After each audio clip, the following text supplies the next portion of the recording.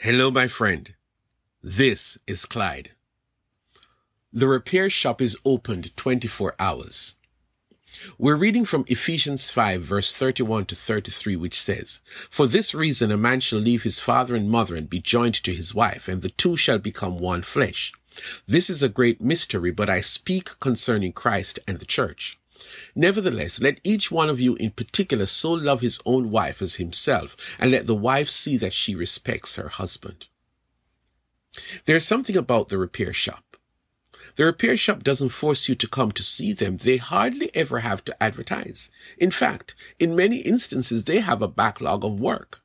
But in many ways, we need a repair shop for such things as motor vehicles, furniture and appliances, computers and cell phones, eyeglasses, bodies, marriages. Let us talk about the last item, marriage. For full disclosure, we are following the scriptures as they are. Our text is part of a larger portion of scripture that speaks specifically to marriage, a man and a woman being legally married. That is a standard that the writer maintains.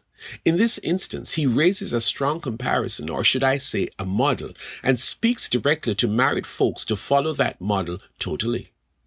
He clearly states that marriage is a mini version of the dynamic and eternal relationship between Christ and the church.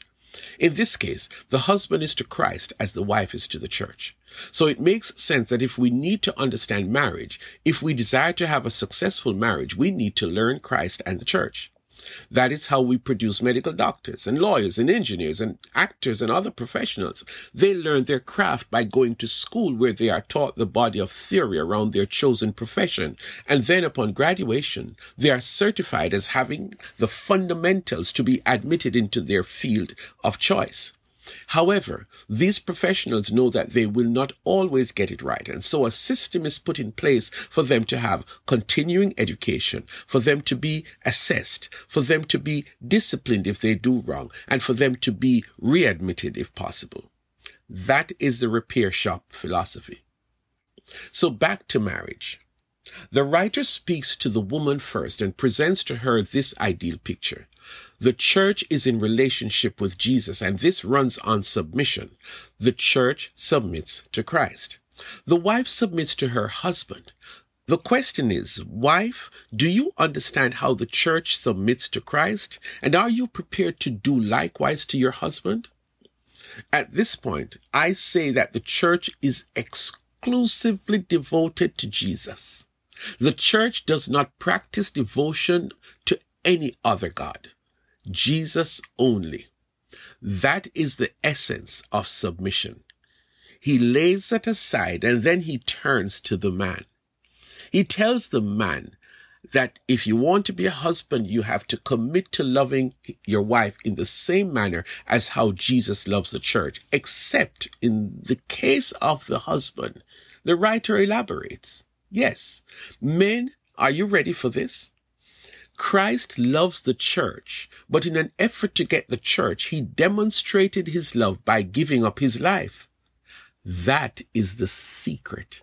His death won the church. In going forward, everything that Christ does in this relationship with the church represents his love for the church. He loves the church so much that the church is his only concern 100% of the time. And he is constantly doing things so that the church looks good all the time. In fact, Jesus does not withhold any good thing from the church, including his total devotion. Jesus is faithful to the church all the time.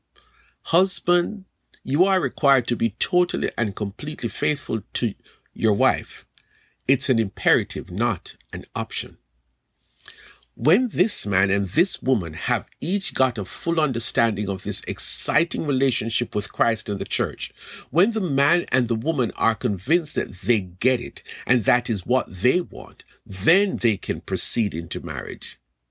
For this reason, and this reason only, shall a man leave his father and his mother and be united to his wife, and the two will become one flesh. Let that last sentence soak in, because after you are married to this woman, after you have become one flesh with this woman, the door is closed to any reason for you to be unfaithful. You do not, I repeat, do not have permission, freedom, or the option to have an affair, to have sex with any other, to stop loving your wife. You are locked in for good, like how Christ and the church are locked in together.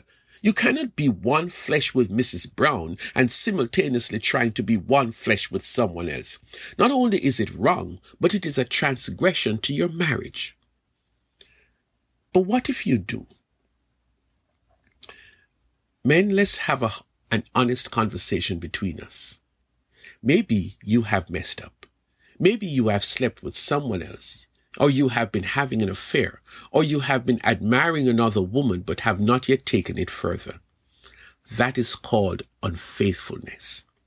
Christ does not do that, and neither should you, neither should I. An act of unfaithfulness is a violation against your marriage, a misrepresentation of Christ and the church. This is where you go to the repair shop, my friend. It is open 24 hours. If we confess our sins, he is faithful and just to forgive us our sins and to cleanse us from all unrighteousness. This repair shop can fix any marriage, guaranteed. But the owner of the shop is not coming to you. Bring your broken item to the shop. Come with your brokenness. Come with your unfaithfulness. Come just as you are. Do not go to some quack around the corner. Don't turn to your friends who will not tell you the damage that has been caused. Come straight to the one true repair shop. Jesus will meet you there. He will never turn your way, and there is no waiting period. The repair shop is open 24 hours. My friend, if you have any question about this message, contact me at friendofclyde@gmail.com.